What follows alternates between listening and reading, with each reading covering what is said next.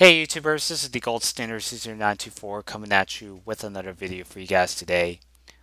It's hard to believe that it's been 20 years since this particular match took place, and this match exemplified just how popular professional wrestling was, especially during that late 90s, early 2000s boom period with the Monday Night Wars between WWF, or WWE as we call it nowadays, as well as WCW. Now, when it comes to the summer of 1998, it'll definitely go down as one of the best periods that professional wrestling has ever witnessed. Even in the summer of 1998, in WWF, you had Stone Cold being on the rise as WWF champion and his ongoing saga with Mr. McMahon, as well as the Highway to Hell program between Stone Cold and The Undertaker that led to their eventual championship match at SummerSlam. Also, you had the faction feud going on between D-Generation X and the Nation of Domination. But then you get to WCW. Now, they've been riding high off the successful NWO angle where Hulk Hogan showcases his true colors. He completely alienates his fans by going over to the dark side and trading in his red and yellow attire in favor of the black and white, being the leader of the NWO, threatening to take over WCW. And they would continue to take over, or at least make attempts to take over WCW throughout the next 2 to 3 years. And then we get to 1998. Hulk Hogan, having lost the WCW title over to Sting under dubious circumstances. The NWO is still going on strong, even despite some dissension along the way after Starrcade. And then there was a civil war that goes on between Hogan and Nash, and Savage also getting involved in the debacle, which in turn led to the eventual split of two different iterations of the NWO, two different factions.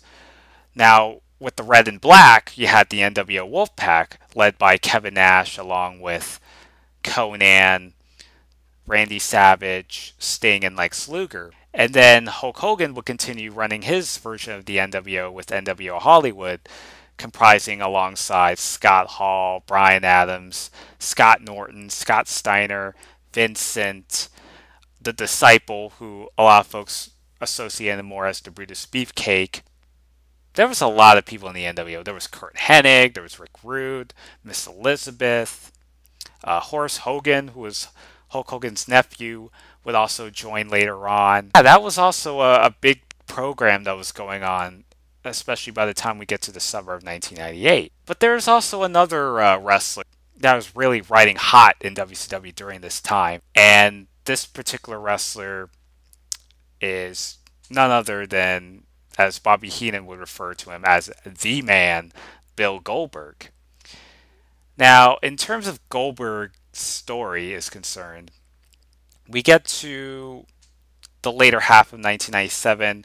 Goldberg was just making his in-ring debut. He defeats his first opponent in Hugh Morris, and this would start the infamous undefeated streak that Goldberg would become more synonymous for throughout the rest of his wrestling career, especially going from his debut match and continuing to rack up more victories and just completely decimating his opponents in such short notice. Goldberg would continue riding that momentum going into 1998. His first feud Goldberg would have would be against none other than Raven, who was leading his faction at the time with Raven's Flock. So Goldberg would go on to defeat Raven in order to win his first WCW championship, which specifically being the United States heavyweight title. Goldberg would continue riding that momentum with his winning streak. By the time you get to July of 1998, now the WCW commissioner at the time, J.J. Dillon, announces on the Thunder Go Home show to Nitro, the Go Home Nitro to Bash at the Beach. So J.J. Dillon makes this announcement at the last moment that Hulk Hogan would be contractually obligated to defend his WCW title against Goldberg at the Georgia Dome. And, the instant when J.J. Dillon just completely made that announcement, the crowd just went crazy. We do get to the July 6th episode of Nitro. It was in the Georgia Dome, 40,000 people. And even watching that Nitro, and just, or if you, in this case, were one of the fans in attendance that were watching the show, or that were there at the show, I should say. I mean, it was just very surreal just looking at just how packed fans were just to witness this particular wrestler who was just 7, 8 months into his WCW run, and now he's got the weight of the world, and now he's having this opportunity to take on a big time athlete or a big time superstar like Hulk Hogan. They were throwing him challenge after challenge. Goldberg had to go through Scott Hall in order to get to Hulk Hogan, and Goldberg does successfully do that. And as far as Hogan's situation is concerned, because he was just coming off of a pretty hot program with Sting the previous year. Even though he lost the belt, it was only a matter of time before Hogan won the belt back. Goldberg and Hogan were, basically going into this match. I mean, it was just like you couldn't tell who was going to win it because, Goldberg was just, coming in really hot. And, Hogan, I mean, he was already booked to be in a tag team match with Dennis Rodman. And, Hogan and Rodman would be teaming up to take on DDP and Karl Malone. Karl Malone, Dennis Rodman were, two NBA players from opposing sides. You had Rodman in the Chicago Bulls. You had Karl Malone as part of the Utah Jazz. They were involved in the finals of the NBA conference during that time. The Chicago Bulls did, however, won that NBA conference game that year. And even though Hogan was booked to be in that match, so he wasn't going to defend the title, but then you get to the go home Nitro, and Hogan's forced to defend his world title against Goldberg. It was very interesting because you couldn't even tell who was going to win or lose this match because Goldberg was just, he could have gotten DQ'd, and even though he would have won the match, he still wouldn't have won the title. And Hogan was still having his thing going on with Diamond Dallas Page, so maybe there could have been another chance where maybe there could have been a DDP Hogan program for maybe the next pay-per-view after Bash at the Beach. The match, I mean, it was given a reasonable amount of time. It didn't go on for long, but it didn't need to be. The crowd was, really on fire just to see these two superstars just locking up. It was just Goldberg, being this fan favorite monster, just going at it against Hogan's cowardliness. So, Goldberg is not gonna back out of a fight, and he's not gonna, let Hogan just get away, leaving the match still the WCW champion. I think it was Vincent that came out, or one of the NWO members came out there. And then, Karl Malone also interfered in that match. He even gave a diamond cutter. The crowd was just eating it up. They were just throwing all sorts of garbage. Hulk Hogan was still dazed and he was like staggering around, allowing Goldberg to get that opportunity to spear Hogan. Goldberg finishes Hogan off with the jackhammer, 1, 2, 3.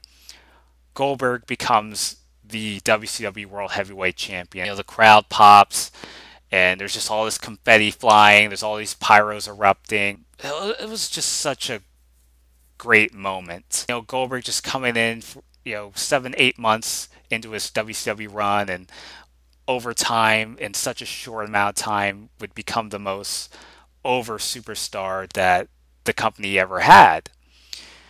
And there has been debate over the years whether or not Goldberg versus Hogan could have been on pay-per-view as far as that's concerned. And I could definitely understand where folks are coming from. I mean, especially if you look into a business person's perspective and just how much money that Goldberg versus Hogan would have had if it had been on a pay-per-view. And, particularly like a big name pay-per-view like, Super Brawl or Bash at the Beach, since that was coming up, or even Starrcade.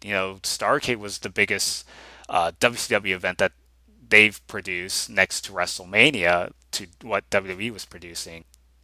But I think for what it was, I think it really did well. I mean, it did drew a really big rating that night. They would continue that for the next few months or so. But once Goldberg lost the WCW World Title, it definitely, Goldberg never managed to recover from that same ride and popularity that he had in 1998. And it's just hard to believe that he only held that WCW title like once. But he would win the World Heavyweight title once he went to the WWE in 2003. By that point, I think it was really far too late in his career at this point. It just wasn't the same. I know originally what they were going to do was like once Kevin Nash won the WCW title from Goldberg, from all the dubious finishes from Starrcade 98 with Scott Hall and using the taser on Goldberg, and then Nash taking advantage to win the match and the title alone. So originally they were going to have Goldberg go after the newly formed NWO Elite, basically having the Wolfpack Hollywood, basically push the reset button and have the two factions back together. And they were going to have Goldberg go through all the key important NWO members. And by the time that Goldberg, tried to get his hands on Kevin Nash, unfortunately, Hogan had to take time off due to a knee injury. And, a lot of the members of the NWO, especially some of the big time members, were already getting injured. There are some factors as well, like, even the change in direction in the storylines and the booking whatsoever. So unfortunately, that Goldberg versus the NWO angle was never resolved. I think that also led to WCW's downfall, which, it's just hard to believe, because if you watch like WCW in 98 and then you watch WCW in 99, like especially if you watch the Nitros from the Georgia Dome in July of 98 and July of 99, it's just astounding just to see how much, just how night and day that WCW was at that time. And they just never really seemed to regain the momentum that they had from the summer of 98. And to me, that's really where WCW hit its peak in terms of financial popularity is concerned. And it just baffles me just watching some of those old Nitros. But all negativity aside, it did drew big rating that night, and it would continue to draw a couple more big ratings the next month with the Ultimate Warrior's return, and the Four Horsemen also reuniting for a bit, as well as the Goldberg DDP match that they showed from Halloween Havoc, that because of the debacle that happened where the feed was cut out and then they had to show the Goldberg DDP match that was cut off from the pay-per-view feed on Monday Nitro. But other than that, I mean, that was really the last time WCW was really, as far as WCW Nitro is concerned, that they really drew bigger ratings compared to WWE. I'm very content with Goldberg, winning the WCW title, even if it was on free TV. Yeah, Goldberg winning the WCW title did really bring a feel-good moment. See how popular Goldberg was and how much momentum that WCW was getting, and just really how amazing professional wrestling was at that time. And it's a shame we'll never have that same sort of magic happen again, especially in this age of social media. That's really my thoughts on the Goldberg versus Hogan match 20 years later. Let me know what your thoughts are regarding about the match. What was your reaction when you first watched this match when when it was on TNT? I would love to hear some of your thoughts. And thank you all guys for watching. Till next time, this is the Gold Standard Caesar 924 signing out.